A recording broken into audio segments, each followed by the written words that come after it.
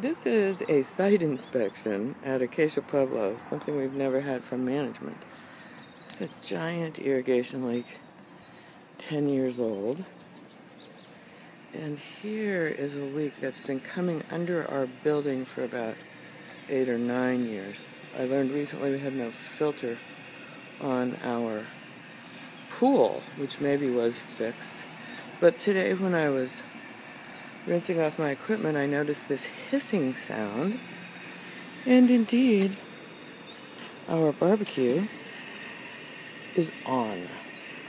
We don't know how many days it's been on, but we have no off. I think that will turn it off. We have no management. Everything is left filthy. Nothing is repaired, and we pay dues for it.